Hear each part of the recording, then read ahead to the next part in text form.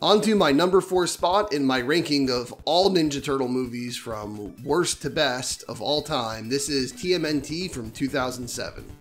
When I first came up with the ranking for these films, I put this one at number 5 and Turtles 3 at number 4. But before doing these videos, I rewatched this movie and Turtles 3 and cannot deny that while I feel more attached and familiar with Turtles 3, it's undeniably a worse film than this one. I first saw this movie many years ago after its release, around maybe 2015 or so, and absolutely hated it after my first viewing of it. However, when rewatching it, it's a better movie than I gave it credit for, despite still not being great. It came out at a strange time. It was sort of right before the massive Turtlemania nostalgia movement came into play, and didn't at all tie into the 2003 cartoon that was the most current parallel at the time. It's hard to say who this movie was intended for, honestly. It was clearly meant to appeal to 80s and early 90s kids who loved Turtles in its glory days, with relatable nods to the generation like the arcade cabinet and the turtle lair, and the wall of objects from the first 3 movies.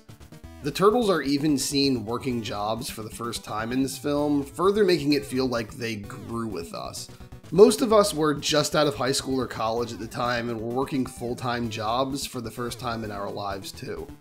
But despite these attempts to connect with our generation, it generally ignored the characters, themes, and world of any of the popular Ninja Turtle products from our youth. It was so distant from a typical TMNT style storyline that it barely even felt like Teenage Mutant Ninja Turtles. So with all that in mind, it would seem it generally was not made to appeal to us. But despite having little resemblance to the franchise we all knew and loved, the movie still requires viewers to have previous knowledge and commitment to the franchise in order to care about or follow what is happening, which sort of destroys the possibility of it being made for kids to get into it and form a new audience. So ultimately, it feels sort of like the movie is made for no one. I think the movie suffers from 3 major problems. The first of those is there's too much going on, but almost none of it is given proper time to breathe. The movie starts off with multiple stories told to the audience through exposition. We get the backstory of the Turtles' origin, their victory over Shredder, and the backstory of the army of soldiers turned to stone and the 13 monsters, all before we even hear a character speak. It's a very weak way to introduce your movie. The movie wants to establish the Turtles again, focus on a boiling rivalry between Raph and Leo, establish April and Casey again, introduce Karai, who oddly is treated as if we are already supposed to know her, and have her and the Foot Clan involved with the plot, have 13 cryptid mini-bosses running amok, and have the main plot of the time-traveling Rock Army. Almost none of the 13 monsters are actually fought. The Rock characters and their immortal human brother, who were misled into thinking is the main villain, aren't given any time to have personalities or for us to care about them.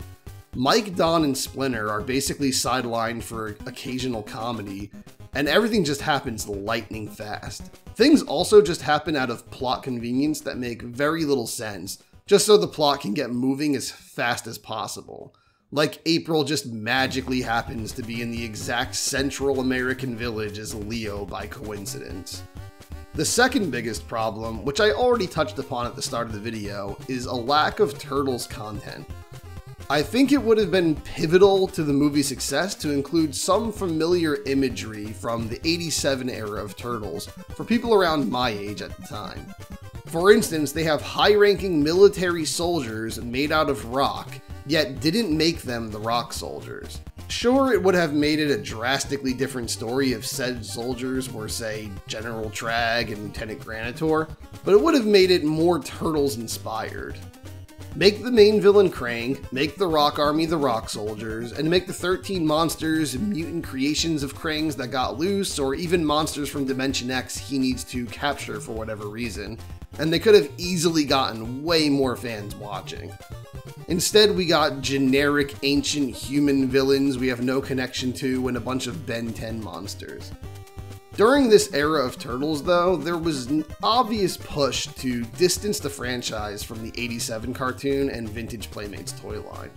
The 2003 show prided itself on being more faithful to the Mirage comics and to not include almost all of the characters and iconography of the 87 era. I believe most of this was due to Peter Laird having more control of the franchise at the time, and he was not a huge fan of where the franchise went during the 87 cartoon, but I could be wrong about that. But at the time, it didn't surprise me that this movie abandoned most 87 aspects. I was just kind of used to the idea that that's how the franchise was going to be at that point. It seemed gone for good were Bebop, Rocksteady, Fly Baxter, and the Punk Frogs.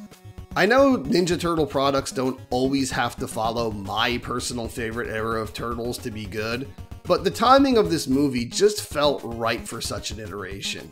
And there is no denying that the 87 era is the most popular and marketable era of Turtles.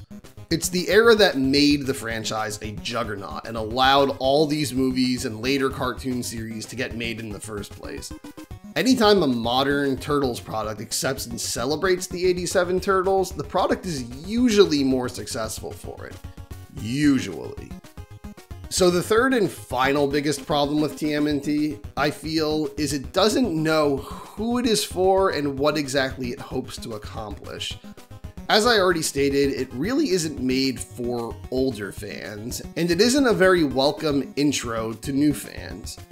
We're expected to know who April is and how she knows the Turtles. We're expected to know who Casey Jones is and how he knows April and the Turtles, and that he and Raph have a history. We're expected to know about Raph and Leo's rivalry, and we're even expected to know about things that weren't in previous movies, like who Karai is and how she knows the Turtles. For a fresh viewer with no prior knowledge of Ninja Turtles, this movie would feel like a mess. It's not even entirely clear that it's meant to take place in the continuity of the first three films, though with the trophy wall in the turtle lair and many other references, it strongly makes it seem so. Though considering the next mutation was originally somehow supposed to be in the movie continuity, it seems anything goes. So like in my Turtles 3 review, we've reached a point where I've just been dumping on this movie for a while, so I guess it's time for me to state what I do like about it. For the time, being a studio other than a bigwig like DreamWorks or Pixar, the CG animation is quite good. Some of the models move remarkably well, and the colorization and textures are decent. It's obviously dated looking, but not too bad. When the movie first came out, I despised the designs of the Turtles, but in retrospect, they're really not that bad. I don't know if that's simply because we've had much worse turtle designs since then, but I think they're pretty decent, especially Raph and Leo. The only one I find a tad repulsive is Mike. I don't know what it is, but something about the way they designed him just looks weird. His round, beady eyes that are ultra far apart and his creepy, wide, toothy mouth is slightly unsettling.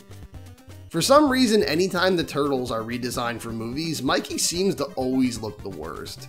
I felt he was the ugliest of the Ogre Turtles in the Bay movies, and even in the concept artwork for this new Seth Rogen thing coming up, he has a weird, wide face again with spread out eyes like in this movie, and he looks like a Hey Arnold character or Ickis from Ah Real Monsters or something.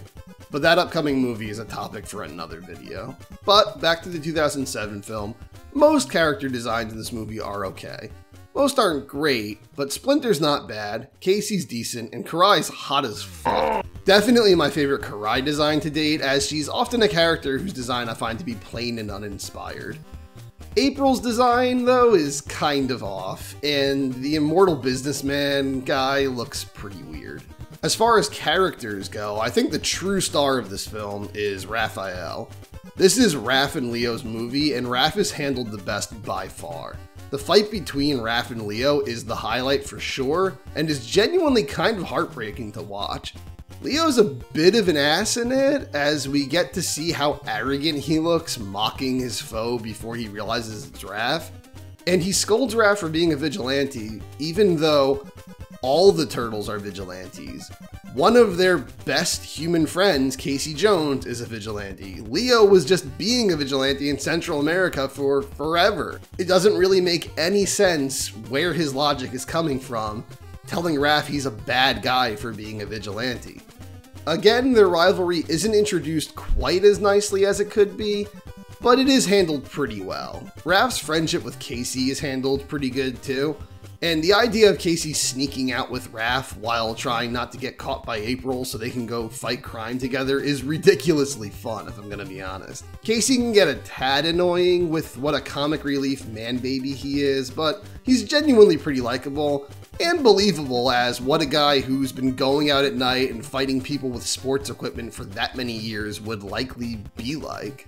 The action as a whole is pretty darn good.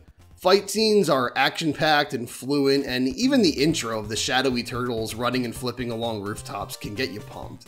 There are moments of questionable looking action, but most of it holds up. Probably my least favorite action sequence is the Jersey Devil fight with Raph in the diner set to Big Black Betty. Felt like a desperate attempt at making the funny scene that everybody loves. I think they envisioned the Jersey Devil being the super marketable, lovable thing from this movie, but that clearly didn't work. The strangest thing about this movie is that while at the time of its release, as I was just getting back into my Turtle nostalgia, I hated it and felt like it was so far removed from the Turtles I knew and loved. It's now so synonymous with that era of the mid to late 2000s, though, when the start of 80s nostalgia was blowing up for my generation and things like Angry Video Game Nerd were bringing us back to the past. I now have a slight nostalgia towards this film. I often think back on how cool that time was when 80s kids franchises were the hip retro thing, and my generation was the hip young adult generation and not yet the old news we are now. I many times wished the friends I was hanging out with back then were better and more openly celebrating such things, taking advantage of that nostalgic time. So this movie, in a small way, is nostalgic for a time of nostalgia. But in general, I still find TMNT 2007 to be a lackluster mess and a mixed bag with more cons than pros. It's definitely not the worst TMNT movie, but it's not too good either. It's most interesting just as an oddity in the Turtles library, and an interesting side road once explored but never taken. Do all the liking and subscribing and the sharing and the bell stuff.